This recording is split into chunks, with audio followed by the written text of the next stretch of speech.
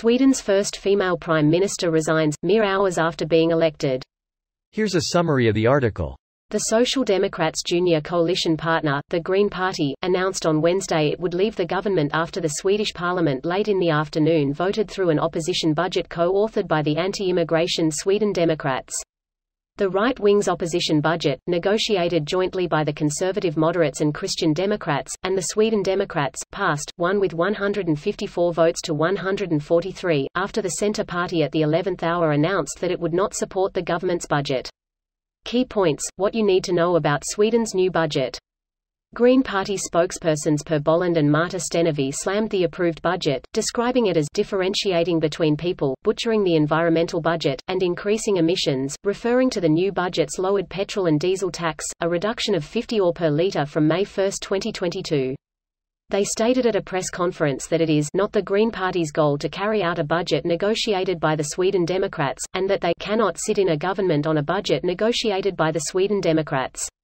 At a press conference held shortly after the Green Party's decision to walk out over the right-wing opposition's budget, she said she had handed in her resignation as Prime Minister to the Speaker of Parliament. The Green Party did say that it would support Magdalena Andersson in another Prime Minister vote if it comes to that. This post received a score of 18,000, with an upvote ratio of 94%. Here are the top comments in response to this article. The caption on her photo says, "Incoming and outgoing Prime Minister, a touch savage." Grand opening, grand closing. Goddamn, your man Hoff cracked that can open again. I see you are a man of culture. Who you gonna find doper than him? I've become so NUMB. Now this is culture. That collision course. Sounds like a reasonable decision on her behalf.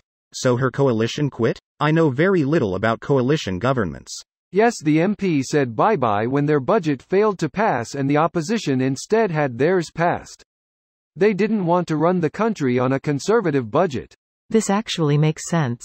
If you pass the budget, you should be responsible for the effects of that budget. Yeah, the opposition wanted their budget passed. Seriously, WTF? Can someone explain to me how that works? The budget is passed by a majority, yes, votes.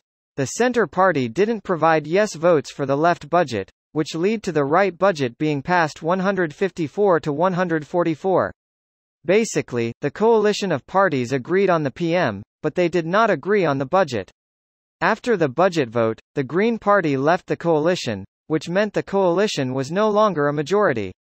People are confused because it's all essentially reasonable, if politically complex. Needs more semi-literate tweeting and veiled, or overt, death threats. You guys pass budgets? She is still the longest-sitting female PM in Sweden's history. Also the shortest-sitting female PM in Sweden's history. Presumably the shortest-sitting PM in Sweden's history? Also the tallest-standing female PM in Sweden's history. And the blondest female PM in Sweden's history. Which is weird, since out of all of Sweden's female PMs she also has the darkest hair. And simultaneously the best, and the worst, _female _dancer. Edited for accuracy, _ Me at every wedding. So you're the one the videography guys love to film and who starts the, who is that, and why did you film that person nobody here knows conversations. A Colorado liquor store owner says Swedish PMs are quitting their job after one shift if they don't like it, knowing she can get another job on her lunch break.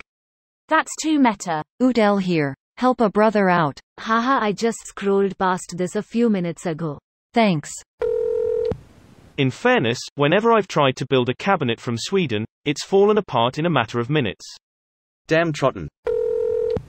Her decision to step down followed a turbulent series of events that saw her budget fail to pass through Parliament before the Junior Greens Party announced it was leaving the coalition government. There is a constitutional practice that a coalition government should resign when one party quits, Andersson, a social democrat, told reporters. I don't want to lead a government whose legitimacy will be questioned. This video was automatically created by Reddit to speech. The article and comments in this video were selected from Reddit according to their upvotes, and any paraphrasing was performed by smmry.com, without any human intervention.